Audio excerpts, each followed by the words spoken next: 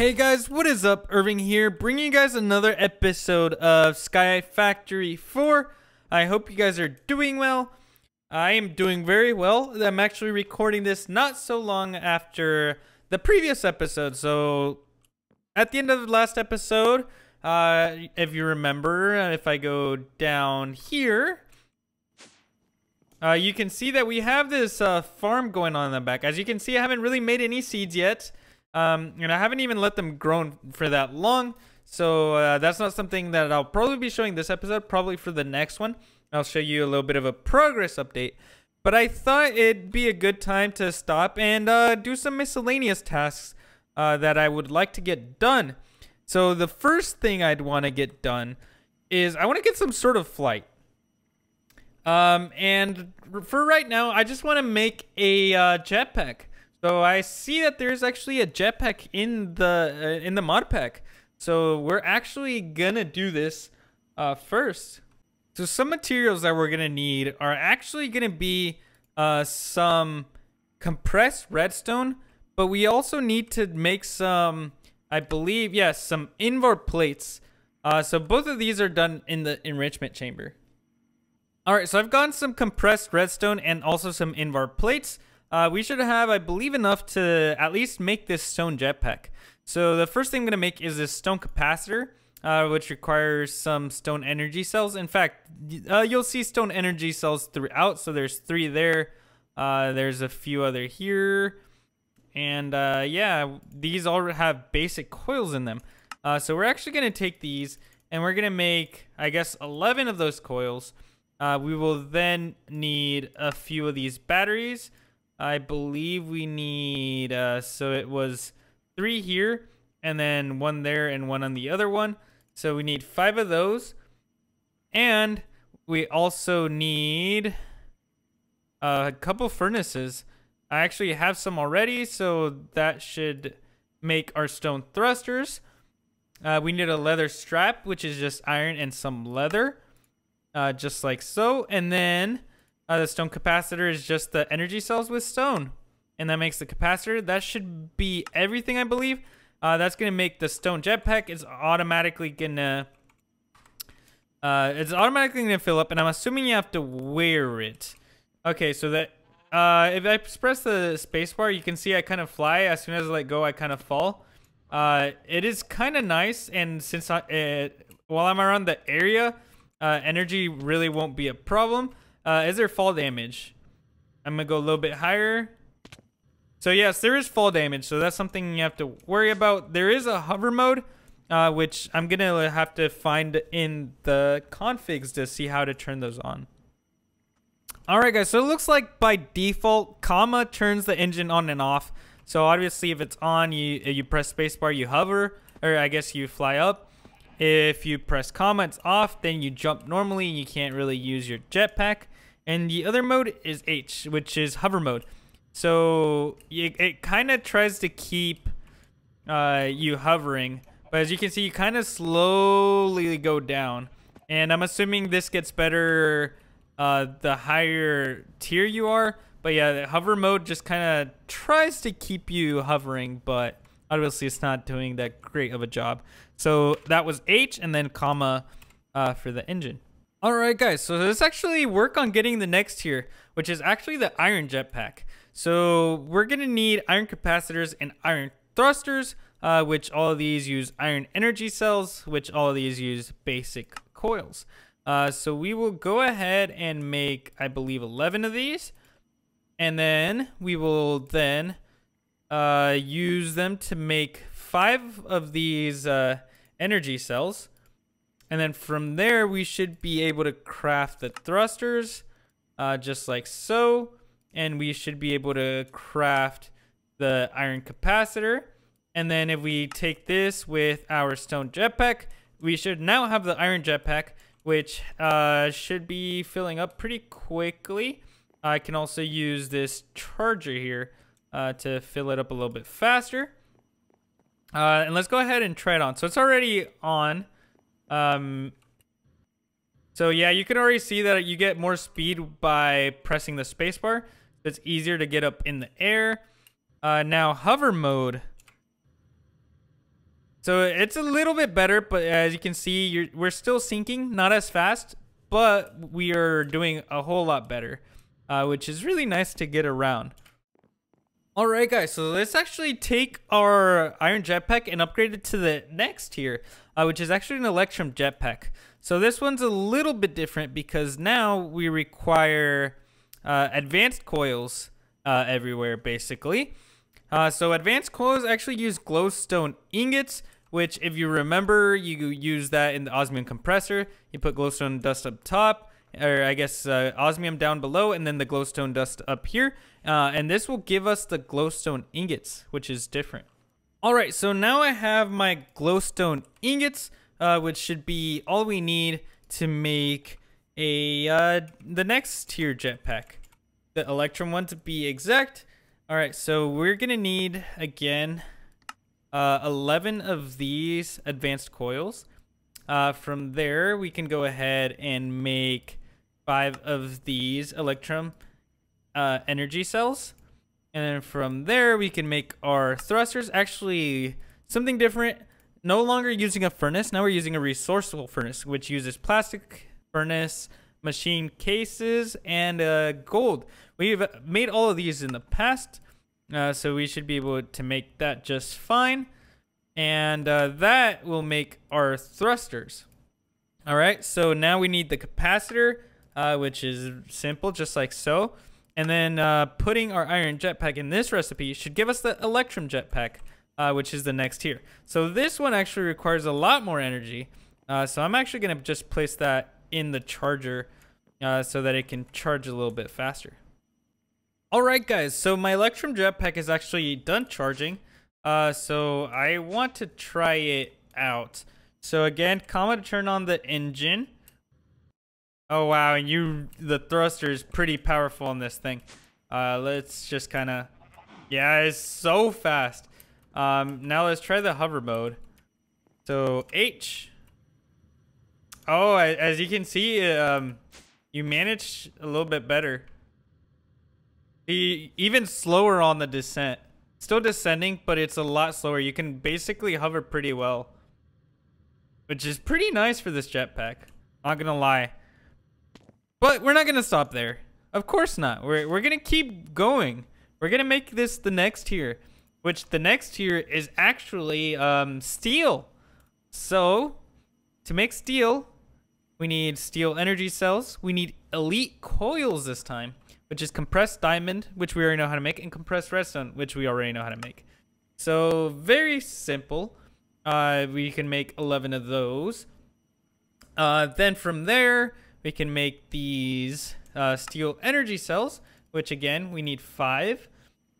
And then we need more resourceful furnaces, which again requires plastic, the machine case, chassis, gold, all that stuff. A little, I guess, something about the plastic. If that's something you need to automate, there's an easy way to do it. So here I have a block placer from Cyclic. Does not require any power. And all you have to do is put oak wood in there.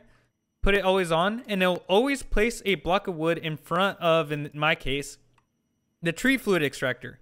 So it's just always going to place a block there. I'm always going to be getting latex. And this will always be making tiny dry rubber. Just a little tip in order for you guys to automate your plastic. But now that we have that, we should be able to craft these steel thrusters. And then we should be able to make the capacitor. And then finally, make the steel jetpack. Just like so. So again, I'm going to let this charge for a little bit. All right, so I decided to put the steel jetpack inside of here. I literally just put it here. And it charged basically instantly. That is pretty good. Just thought I'd let you guys know. But let's go ahead and put this on. And let's test it out. So this, the engine's on right now. So yes, even faster in terms of going up, just like this. And in terms of hovering, oh, you go down really, really slow. This is really nice. This is basically almost full hovering there. In fact, let's kind of check it out. Yeah, this is really nice. And yep, turning that on and that off. All right, so let's look at the last and the final tier, which is platinum jetpacks. So we're gonna need a lot of platinum ingots, which we can actually get from this pulverized platinum. Yes, the pulverized one. You can get with diamonds in the metallurgic infuser with silver. So that's actually the way we're gonna go about it. But we need these nuclear furnaces. We know how to make the basic plating. We've made it before. The tough alloy, however, is new and requires things that we don't have yet. Like, for example, this ferroboron and lithium dust. I believe lithium... Yeah, these are just things we're going to have to go get. So that's actually a quest, I believe, is to get those different ores. So here is lithium ore. And there's the boron, which is what you will need to get the other one. And as you can see, you have to either go to the Lost Cities or the Twilight Forest to get those. So we're actually going to go to the Twilight Forest since we have that unlocked. I don't think I'm missing anything. Alrighty, guys. So I'm actually here in the Twilight again. But the nice thing is that now we're here with the jetpack. So I'm literally going to turn this jetpack on. I'm going to turn hover mode on. And we're literally just going to fly all the way down here. And you can see that there's actually ores on the outside here. And that's what we're going to take advantage of. Ooh, there's some diamonds there. But we're basically going to look around and try to find those different ores. I think we might have a better chance looking underneath. But yeah, I'm going to find those ores. All right, so it looks like I found some lithium. So I'm literally just going to go here and try to pick this up without it falling. I got it there. I'm not sure exactly how many I need, but I think I'd be fine with 4. All right, and it looks like I found boron as well. Very, very faint there. Very light gray. It's very, very hard to see. But I did find it nonetheless. Also, something I need to be looking at is my energy, but it looks like the energy on the jetpack is doing just fine. But again, I'm going to get 2 of these boron. All right, guys, so it looks like I messed up with the recording. So I'm going to describe what I just did because I feel like it's really important. But we are working on getting this platinum jetpack here. And what I did is I disconnected the silver amber from here for a while. So that allowed us to get silver in here. In fact, it's probably... Yeah, it's all gone by now. But we had silver amber there because I had taken that off. And all I did was I put the silver amber here with some diamond. And this makes pulverized platinum. So we're actually going to need a lot more diamond, which I did not see. Because if I look at the recipe for this...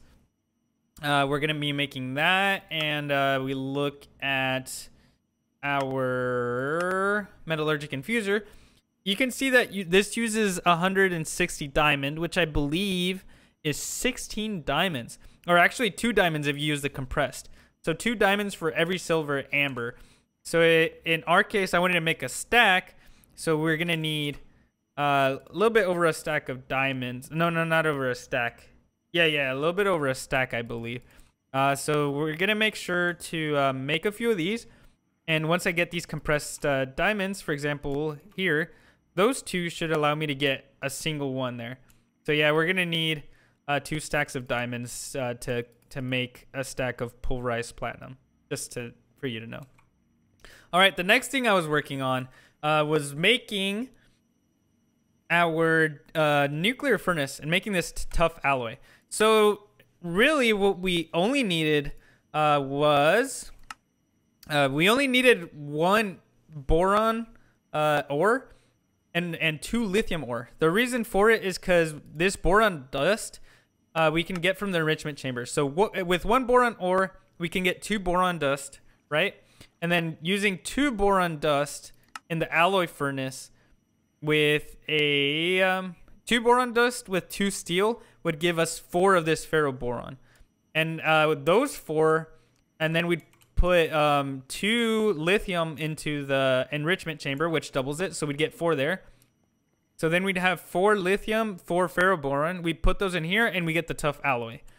So I thought that was recording, but I guess I had that backwards. I ended up pausing the recording instead of actually recording. But now we have our tough alloy there. And again, we only have 8 there. So we're going to need a good amount of diamond here. All right, what we can do now with this pulverized platinum is that we can put this in the smelting, which is full. So I'm just going to do it manually in this energized smelter. And this should give us the platinum ingots that we need. All right, the other thing we need to make is actually, if I go here, we're going to need these platinum energy cells, which have ultimate coils in there. So ultimate coils use the elite control circuits, which we've made before, so we should have that. So we should be able to craft these, actually. Again, 11 of these. From there, we can make the energy cells, which all of these require platinum. So we're going to wait on the platinum before we move on. All right, so we actually got our whole stack of platinum, which is pretty great. It didn't take that long. But now we should be able to make these energy cells. We only need 5 of them. After that, we need these nuclear furnaces. So again, basic plating we've made before. So we should have all this ready to go, which we do. And then we make a few nuclear furnaces. And we should be able to make the thrusters now. And then we need the capacitor up top. And I believe that's everything to make this. We just need to put this in here. And there we go. Platinum jetpack. All right, so what I was showing you guys over here, or what I was talking about, is if you put this in here, it should charge a lot faster. As you can see, basically instant. So that is a pretty good way to charge these, in my opinion. But there we go, tier 5. Now let's test this out. So first, comma, turn that on. Okay. Pretty good. All right, now how's the hover on this? It's perfect. It doesn't look like it's moving at all, which means yeah, this is basically as close as creative flight that we're gonna get with jetpacks. Here, I wonder if there's fall damage. Yes, so that's something to be careful about. Still, there is still fall damage, which is unfortunate, but it happens. But I think for this episode, that's all I'm going to do. I'm pretty happy with our progress. We got our jetpack, so we can now fly and hover as well. So we can just like be in the air, which is really, really, really nice. So I'm pretty happy with this, even with just the jetpack. I didn't know it was going to take this long, but it did. But anyways, if you guys like this episode, make sure to leave a like on the video. Also make sure to leave a comment down below, and also subscribe to the channel if you haven't already. Help me get to 500 subscribers. But I hope you guys enjoyed this video, and I'll hope to see you guys in the next one. See ya.